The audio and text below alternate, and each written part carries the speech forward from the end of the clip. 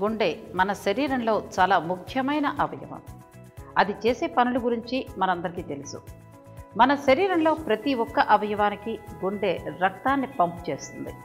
ఈ క్రమంలో గుండె ఒక్క సెకను పాటు ఆగినా దాంతో చాలా అనర్థం జరుగుతుంది.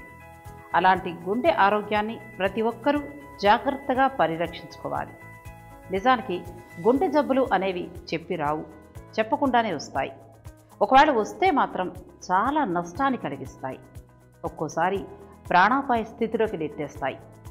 మరి అవి రాకుండా చూడలేమా అనంటే చూసుకోవచ్చు. అందుకు నిత్యం వ్యాయామం చేయాలి, సరైన పౌష్టికాహారం తీసుకోవాలి.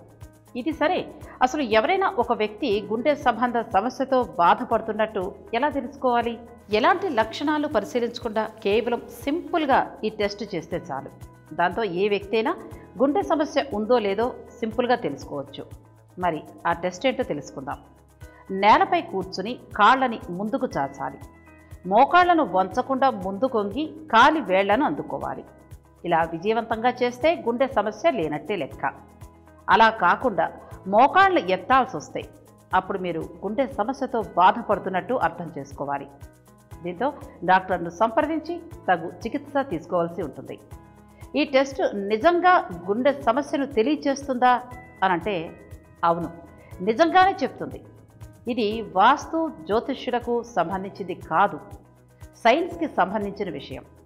సైంటిస్టులు పరిశోధనలు చేశాకే దీన్ని ప్రజలకు చెప్పారు. అమెరికన్ ఫిజియోలాజికల్ సొసైటీ వారు 20 నుంచి 83 సంవత్సరాల వయసున్న 526 మందిని పరీక్షించారు. వారికి ఈ పరీక్ష చేసి పరిశీలించారు. ఆ సమయంలో వారి గుండె పనితీరును తెలుసుకున్నారు. వారు మోకాళ్లను ఎత్తి ముందుకొంగారా, అలా కాకుండా విజయవంతంగా ముందుకొంగి కాలి వేళ్లను అందుకున్నారా అనే విషయాలను పరిశీలించారు. అనంతరం వచ్చిన ఫలితాలను బట్టి వారు విశ్లేషించారు. దీంతో వారికి అసలు విషయం తెలిసింది.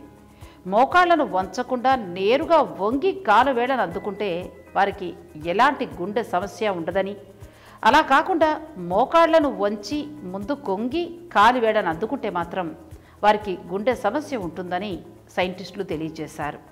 కనుక మీరు కూడా ఇలా పరీక్ష చేసుకుని మీకు సమస్య ఉందో తెలుసుకోండి.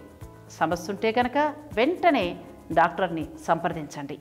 ఇలాంటి మరిన్ని విశేషాల కోసం మా ఛానల్ని సబ్స్క్రైబ్ చేయండి.